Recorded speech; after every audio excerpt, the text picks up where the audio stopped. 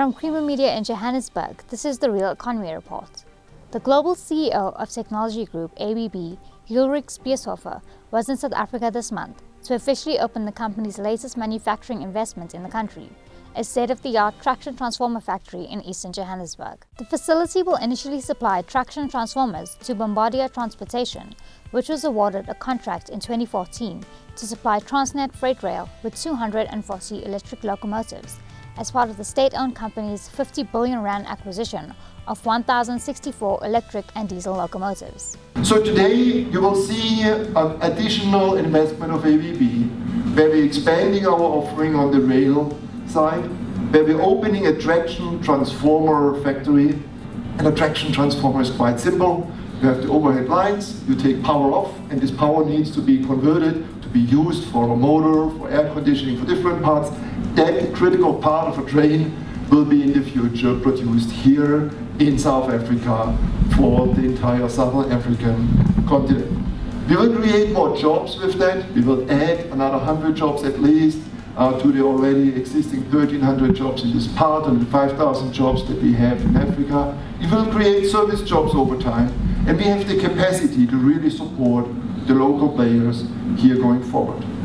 With that additional pearl in the string of pearls that we're investing in today, we have an unmatched capability to power up the rail industry in Africa. At the factory launch, Spiesshofer outlined the rationale for the investment, which was warmly welcomed by Department of Trade and Industry Director General Lionel October, who acknowledged that it was taking place despite some political turbulence in South Africa. We really value the partnership with ABB over many years, the involvement in Bombardier and the involvement in our big rail program. So I want to also just reassure the company and all investors that whilst in the country at the moment we're going through a little bit of political turbulence, and it has been said for South Africa we're in a sort of an election year, but the fundamentals of this economy is extremely strong.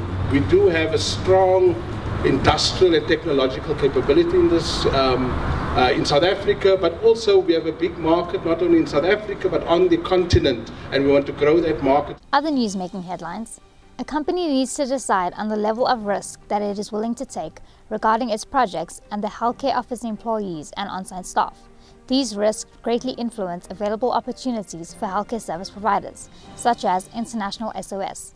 Simone Lietka tells us more. Welcome to International SOS. This is Lungi speaking. How may I assist you? Duty of care is a term commonly used when referring to the moral and legal obligations of an employer to their employees and their on-site staff. Healthcare service providers such as International SOS assists companies in mining and other sectors in providing these services. Duty of care encompasses quite a wide range of implications and terms, as you correctly said. Simply put, it's advising companies on how to reduce risk for their employees. So it's a risk reduction, an awareness and risk reduction strategy.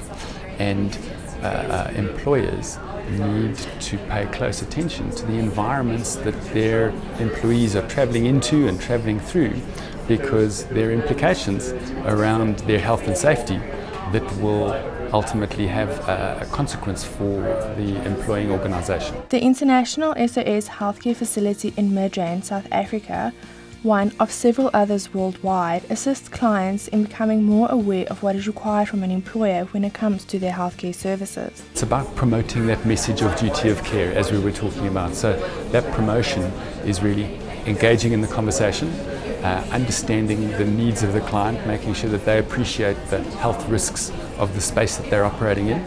And then through an assistance centre like this one, which is part of our global network of assistance centres, we can then dispense the information, we can receive the calls, the requests for assistance, and then we can advise the individuals accordingly and actually deliver the services from centres like this one. Mining companies, however, are not always fully aware of what risks there are, as medical services are not their core business.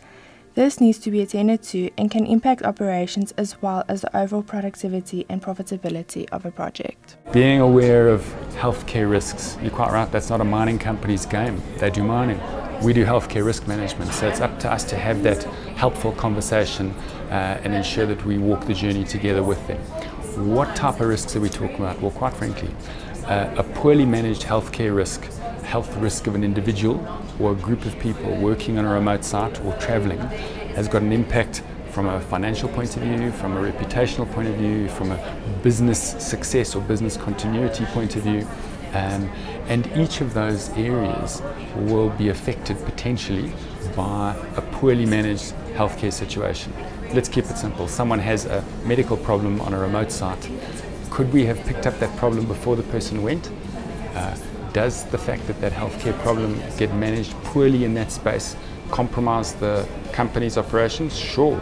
Does it impact the individual? Yes. Does it impact company morale and the morale of the workforce in terms of how well they're being looked after? Does it affect the patient outcome? Sure, it does again. Does it cost someone a lot of money? Sure, it does again. So each opportunity that we have to walk and work with the organization to reduce that risk, at the end of the day, we should be seeing a health economic value and a health economic benefit to the company as well. That's Creamer Media's Real Economy Report. Join us again next week for more news and insights into South Africa's real economy.